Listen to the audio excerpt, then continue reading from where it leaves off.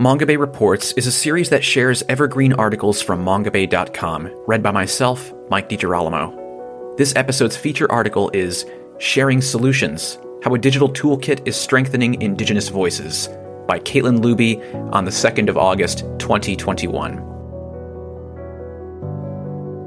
Technology isn't always a practical solution for Indigenous communities fighting for their land rights. Some technology requires internet access, which often isn't available in remote areas.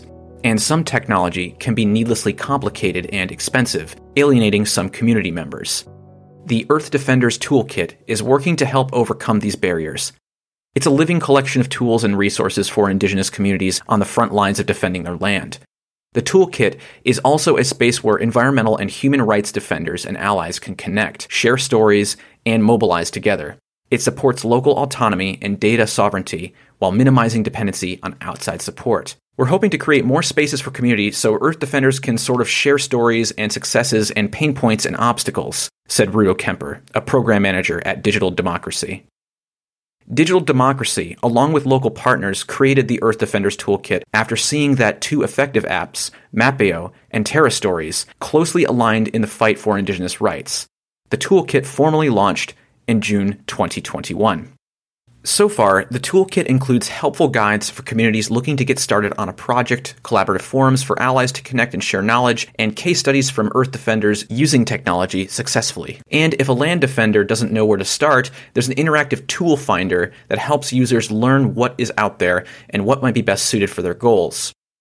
Many communities use social media, like Facebook and TikTok, to share information, but Earth Defenders often need a platform where they can share information securely without putting sensitive information on the internet, especially when a government may monitor social media platforms. The Waorani indigenous people, who live in the forested headwaters of the Ecuadorian Amazon, have long struggled to protect their lands from the oil industry.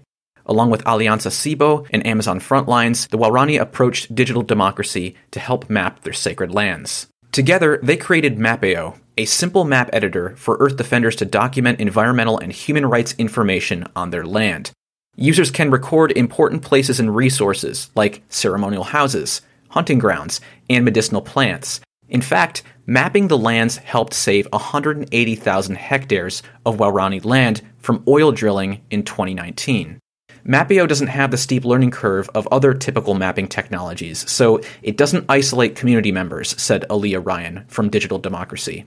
It can also work offline in remote areas and without a central internet server that governments can sometimes control. Some information might not seem sensitive to us, but within the community is seen as sensitive, and maybe not everybody in the community has access to certain bits of information, Ryan said, adding that the community decides how the data gets used. Mapeo is a landmark app in the Earth Defenders Toolkit, and now other Indigenous groups are using it, like the Ogiek of Mount Elgon in Kenya. The Ogiek are the original inhabitants of Kenya's highlands, but after ongoing evictions that began in the early 20th century by the government and more dominant communities, the Ogiek now only live on a fraction of their ancestral land. Today, their land rights are not fully recognized. The Ogiek created the Chepkitali Indigenous Peoples Development Project, CIPDP, in 2003 to help get their land rights recognized. In partnership with Digital Democracy and the Forest Peoples Program, CIPDP uses Mapeo to monitor their resources to help the Ogiek shift local power dynamics.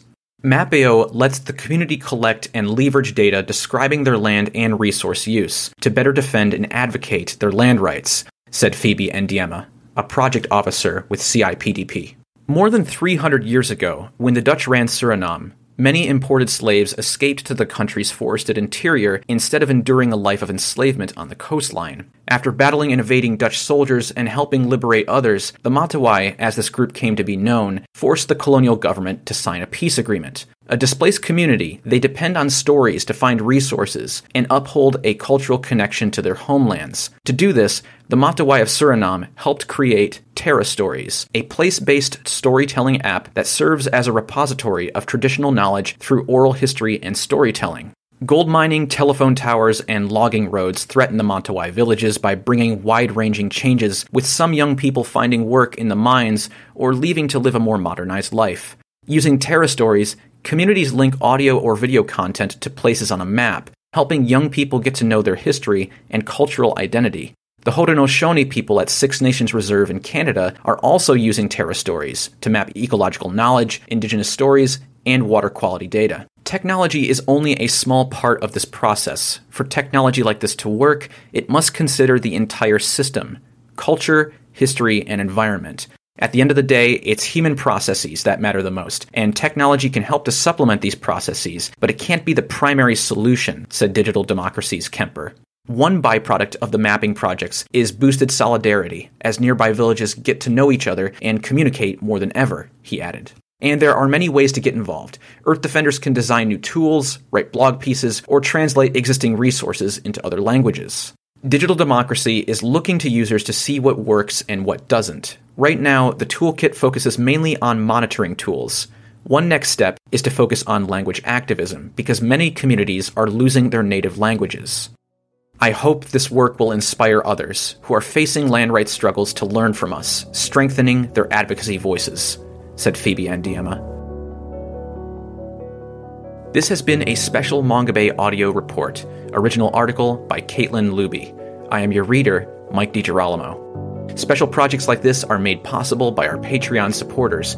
Please consider becoming a monthly sponsor via our Patreon page at patreon.com/Mongabay. As little as $1 per month will help us offset the production costs and hosting fees to keep making content like this. Keep up with all of Mongabay's news from Nature's Frontline at mongabay.com. Get updates from Twitter, Facebook, or Instagram, where our handle is @Mongabay. Thanks for listening.